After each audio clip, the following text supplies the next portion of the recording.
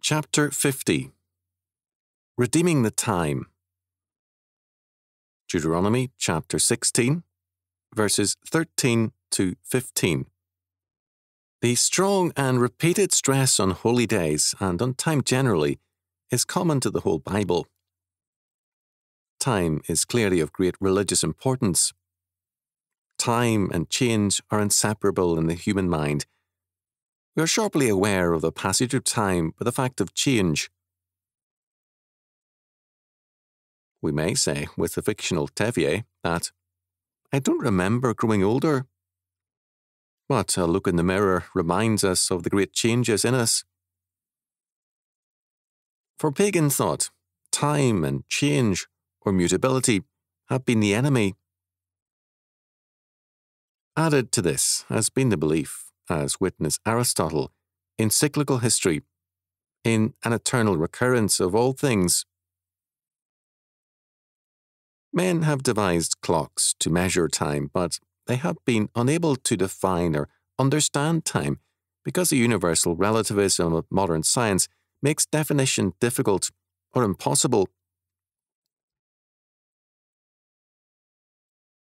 The word clock comes from the French cloche, meaning a bell. Time in the medieval era was, for the ordinary man, regulated by church bells. However heavy his work, its framework was God's world. Bells reminded man of time's pattern and meaning in relationship to Jesus Christ, the Lord of time and history. Music marked time, and musical notes had and have a time value. And the value of time is religious and theological. If God has no meaning, or, at best, minimal meaning for the life of man, then time also loses its meaning. If the ultimate fact of the cosmos is simply nothingness, then time also becomes a futility whose end result is nothingness. However much time is standardized by clocks, without God, time soon becomes an empty and inexplicable thing. Events are dated and occur within the context of time, and any loss of meaning for time means a loss of meaning for events and persons. But the Bible stresses the theological nature of time. It's an aspect of His creation. Not only the fall, but also redemption, restitution, and restoration occur within time. Time is a religious, a theological fact. It takes us from creation to the new creation in all its fullness. It serves God's purpose. This means that, while we live in time, it is not our possession nor property. Time is given to us by God as an aspect of His redemptive grace. It either blesses us or aggravates our reprobation. Our text begins with a commandment. "Thou shalt observe the Feast of Tabernacles 7 days," verse 13. Our anniversaries, birthdays, and other commemorations cannot supplant nor obscure the fact that God commands our time, and His law, word, and purposes must be central to it. The first commandment here is to observe the God-appointed times. Our time must be dominated by obedience to God and His law. We have not created either ourselves nor time, and our will, therefore, must not govern our time nor ourselves. When we are too full of ourselves and our hopes and plans, we have then little place for God's purposes, and we pay a price for this. Time stripped of God is a living death. The Feast of Tabernacles comes after the harvest. God's order calls for this. The harvest precedes the feast in God's order. When men revolt against God's order, they often rebel against the natural order of things. The second commandment is, "Thou shalt rejoice in thy feast," verses 14 and 15. Rejoice can perhaps be translated as brighten up. This is a law. We are not to view our lives and situations humanistically, but rather theologically. Whatever the problem, national, personal, international, economic, or political problem may be, we are to rejoice because God is on the throne and He is the Lord of history. The life of Moses was a grim and difficult one, and this is reflected in Psalm 90. All the same, Moses also says, "So teach us to number our days, that we may apply our hearts unto wisdom. Return, O Lord, how long, and let it repent thee concerning thy servants. O satisfy us early with thy mercy, that we may rejoice and be glad in all our days. Make us glad according to the days wherein thou hast afflicted us, and the years wherein we have seen evil.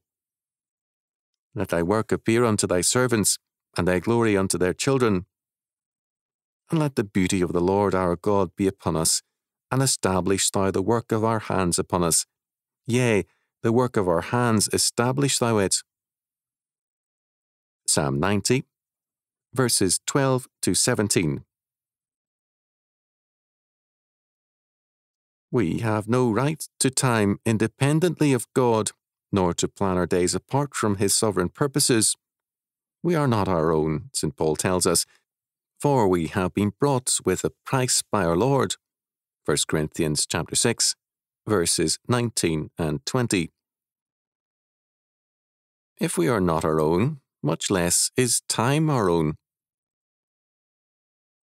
If God be the Lord, as He declares Himself to be, to plan and to number our days apart from His calling is to abandon Him, and to be abandoned by Him.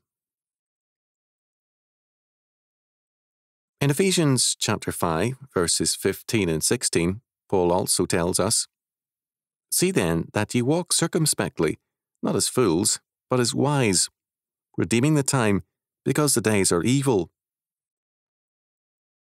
To walk as fools is to walk like the ungodly, like those who say in their heart, "There is no God." Psalm 14, verse 1.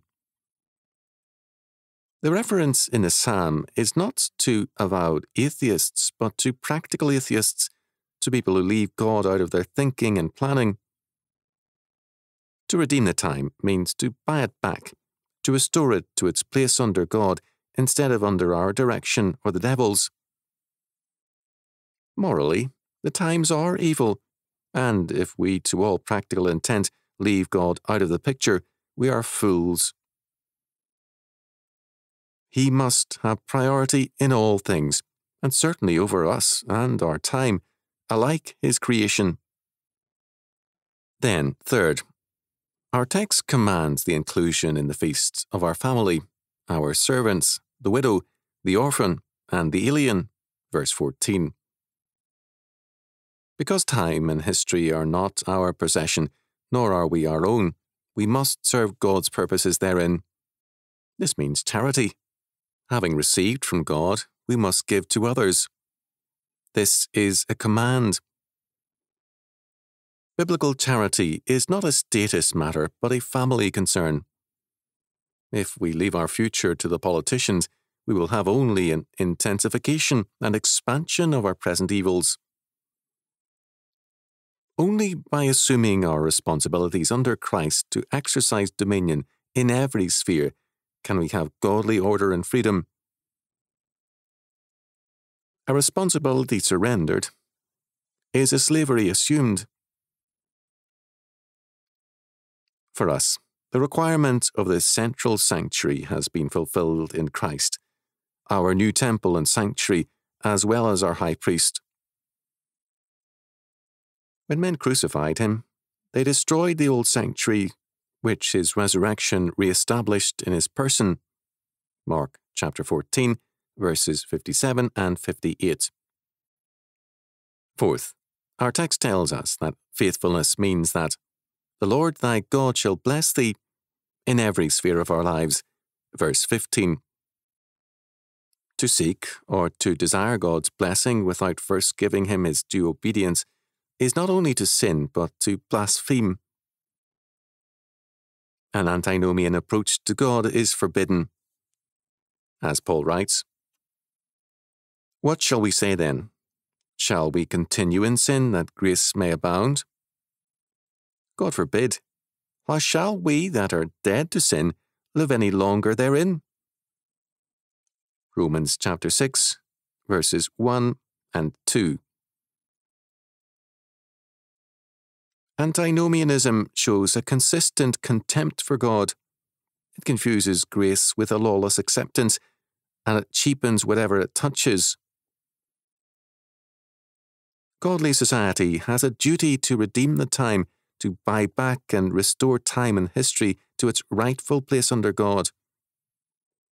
If charity is left to the state, the poor will increase and will be evil like those around them, and community and society will be superseded by the state